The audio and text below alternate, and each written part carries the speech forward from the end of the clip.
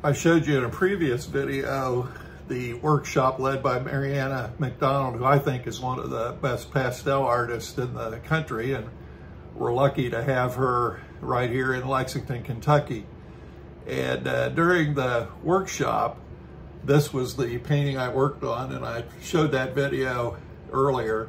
I just love how this came out, the vibrancy of the colors, and that is the nature of pastel, but also the lessons that Mariana taught on laying down a base of complementary colors that will help things vibrate, and also simplifying a scene down to the lights and the darks. So that turned out so well that I thought, well, now I want to try it again in oil, and that's what I'll be showing you here is a step-by-step process of that same painting of oil on canvas.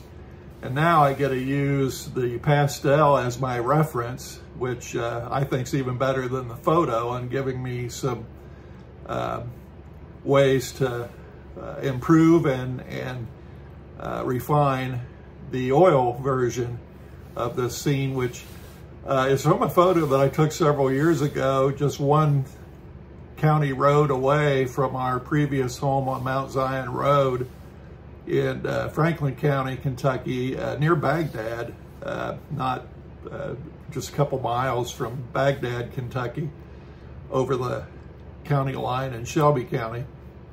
And I just loved the whole composition that was captured with the photo, having the farm pond and the cool light of the clouds reflected in the pond, and then the brilliant colors of the sunlight and the sharp shadows. And then you can't beat round hay bales that you see all over the landscape here in Kentucky. And I just love it for the rural flavor and the calm feeling that I think it evokes. And appreciate you following my art journey as I try to progress and learn and keep practicing and celebrate the beauty of life.